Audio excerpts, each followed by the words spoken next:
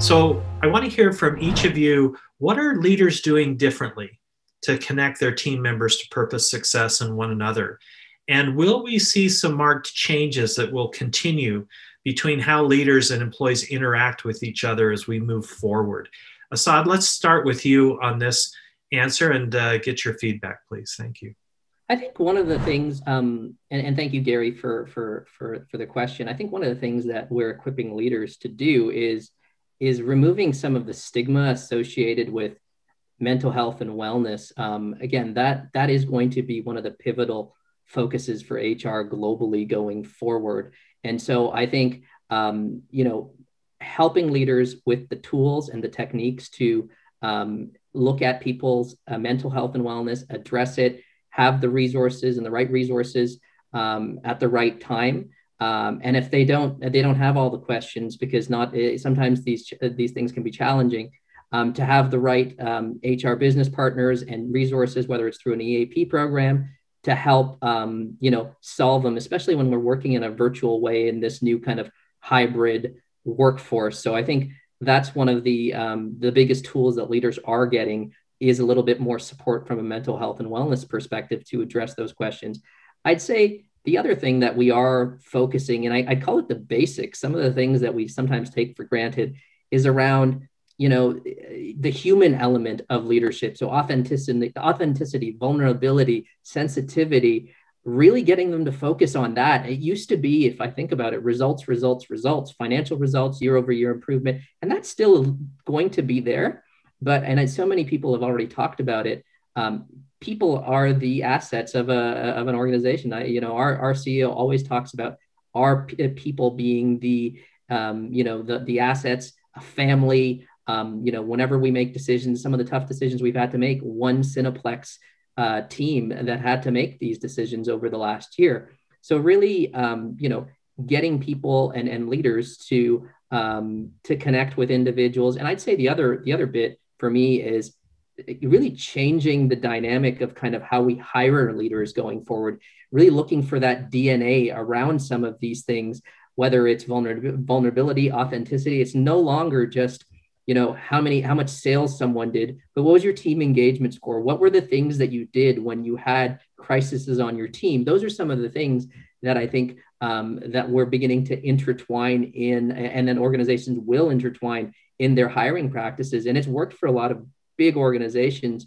If I think about a company like Disney, what was in their DNA always was around customer service. And so they were just absolutely consistent when it came to customer service. I think kind of like that, you're going to have, mental health and wellness built into, how you hire leaders of tomorrow. Very helpful. I couldn't agree more. This notion of asking our leaders to shift that focus. And we've seen that shift from moving from doers to influencers, but intentionally reinforcing that role. You are influencing, you are connecting, and the requirements there and the skill set is moving from a traditional approach to leadership to a very different modern approach. Thank you very much. So I appreciate that. Shireen, we'd like to hear from you. To reiterate a lot around really this new notion of leadership. We call it leading from the heart, being authentic, talk about, have those conversations about mental health issues. And even as leaders, just be transparent for what's going on for example, for myself, what's going on for myself, and connect from that to help people feel at ease to then talk about themselves when it comes to these issues. We have also implemented, we find because of the remote work we have as well, we implemented recognition platform. Recognition platform is not just about what you recognize around what you do at work, but also maybe you have set personal goals for yourself that you'd like to achieve. And it's a culture of celebration. Let's celebrate the small things. And that really will help the team, help all of us change that, enforce more that positive culture. Another thing that I find for my team that we have implemented because of this remote work as well and the different collaboration, it's to be innovative, we need to collaborate. And one of the things we have dedicated collaboration times on a weekly basis that the whole team joins for that collaboration. But at the same time, we utilize technology like Teams. We have an open channel that is for communication. The whole team is on it. And if anyone have any questions, whether it's related to work or something outside of work, they can post a question there and people respond. And it keeps that momentum of engagements going.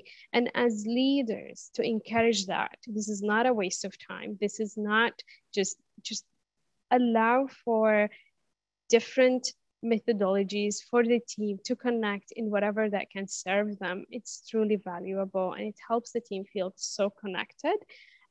We have also implemented different programs, whether it's from mental health as well as joining a gym workout. It's an online gym workout. It's different learning programs and speakers that we brought, and just encouraging our workforce to join and take time to connect with that. And as a leader, really, as leaders take time to connect, and as leaders encourage your employees to connect as well. Great. Thank you very much, Shireen, for those ideas and that response. Susan, what are your thoughts as well? Yeah, and I think I echo a lot of the things that I heard from Shireen, and I loved the emphasis on connecting with people differently. And I heard, whether it's Teams and having that open forum to ask questions that anybody can answer, almost in a social learning type environment. I think that those are critical. I think the other thing that we've had to be more deliberate about is, because we are not face-to-face and there's no water cooler for us to walk around and connect with, we've had to create a water cooler-esque experience in a virtual space. And whether you create those in Teams or you just have a hangout session, almost like open hours, where you have a WebEx group that's just set up and anybody can hop in and say, hey, and Maria, meet me at 1 o'clock in the open room, and we can have a conversation about this. There's those opportunities. But I also think that taking it back to business results, which are still critical, this is an opportunity for us to have more dialogue with our associates around how the meaningful work that they're doing every day drives a business unit goal that is subsequently driving an organizational goal. Because that connection between what I'm doing here in my job and what our shareholder equity is being driven by are connected. And making sure that people see that connectivity between what they do and the organizational success is driving engagement, and it's critical to our success. And so the one other thing that I'll say is tools that we use, like Standout, allow people to see that the tasks that they're doing and checking off at the end of a week or a day are being driven by focus areas that are being driven by organizational results. And you can use technology to have those conversations, and you can have WebEx teams that are hyper-focused on your goal, whatever this corporate goal is. And here's what I'm doing to drive it today. And what are you doing? And it's an opportunity for you to connect and to chat. The last thing I'll say is, on our intranet page, we welcome our most senior leaders of the organization to write blogs. And these leaders post about their experience. We have leaders who work in Canada but are from the US, or we have leaders who work in Canada but are supporting US or other global entities.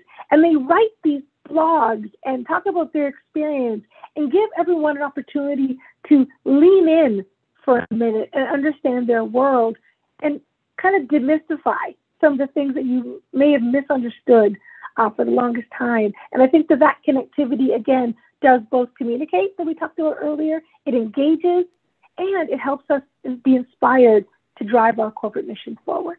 I love this theme of connectivity and connection.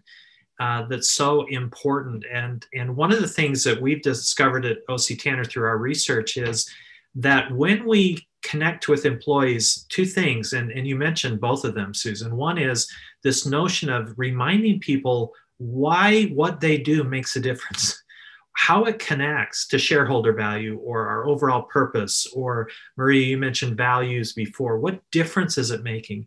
And not just the work, but how you individually uniquely contribute, right? What is it about you as an employee that makes a difference for us? And I think that creates a sense of connection, engagement, and a sense of belonging, right, as well. And I just love this notion of finding opportunities to connect with each other and to support one another. And that leadership opportunity, that refocus is so important. Marie, I want to give you a couple of minutes. We'd love to hear your thoughts on this topic as well. Thank you. Thank you, Gary. I think that this question of leadership is a fantastic one. And I think it's one that I personally have seen such a shift that's happened as a result of the pandemic. You know, I think as we look back over the last year and a half, we can all name off awful things that have happened in society. Businesses have closed, you know, all sorts of unfortunate things. As I look at leadership, I actually see a lot of positives that have happened as a result. You know, as I look within Manulife and I look at all of our values, the one that really comes to mind is share your humanity. And I have to say that is the one that has been most demonstrated over the last year and a half.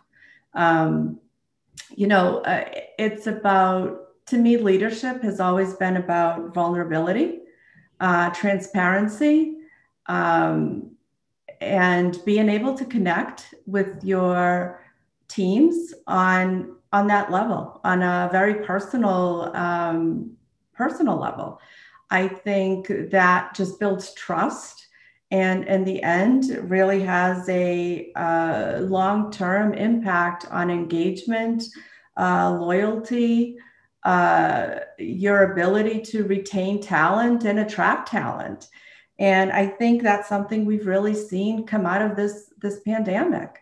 You know, as I think back around all of the things that our leadership has done, whether they're the Ask Me Anything meetings, all the fun things that we've done, whether it was Camp Manulife for the kids or Manulife Has Talent, it was what we really saw was our leadership team being vulnerable and really sharing a part of themselves that employees rarely got to see. I would say in the past, it was about the business results and about, you know, we'd hear from leadership when the quarterly results came out and it was very business focused. You got to see a whole other side of what our leadership is about. Now, that's not to say the focus on the business isn't there, but I've actually, we've seen that accelerate our business tremendously. It's actually driven our mission forward much quicker than was originally planned. So we've seen tremendous impact of the shift and the leadership that's happened. We've seen the focus on employee well-being just skyrocket. Assad mentioned earlier the focus on mental health and just talking about it and making it okay to just even have that conversation, which didn't happen in the past. So I think one of the outcomes of the pandemic is a very positive shift in leadership for the long term. And I, for one, personally am very excited about that. Wonderful. Thank you all for sharing your thoughts on that particular topic. I couldn't agree more. Business results and what we've talked about in terms of leadership requirements and a shift in that are not mutually exclusive. We're finding, interestingly enough, again, as Assad referred to this as the event, has allowed us to see some things and quite actually respond in ways that our research has indicated over a number of years to the things that really matter most to employees in their decision to join, engage with, and stay at your organizations. It's that desire to connect, right? And to feel and to connect in ways that we've talked about today. And they want to deliver great results. People naturally want to do great work. And if we continue to intentionally create workplace environments where people feel confident and connected and can thrive and can really bring their whole selves to work and engage fully, those business results take care of themselves. And I just couldn't agree more. Thank you again so much to all of you for taking time and sharing your insights with us. I'd like to mention to all of those who are watching or participating in this session that if you'd like to learn more or read more about workplace culture, I invite you to go to octanner.com and review our latest global culture report. Each year we publish a global report on workplace culture, and we've been addressing and will continue to address many of the topics that we've talked about. One of the unique things about our research that we do is it is completely from the employee's perspective. And as we think about how we respond and how we move forward, it's helpful to know, again, what are those things that are most important to employees so that we can be intentional about creating workplace cultures where our people can thrive. Thanks again so much. Great information. I wish we could go on for another couple of days. Maybe we'll have to revisit this and invite you back again. Much appreciated. Thanks all.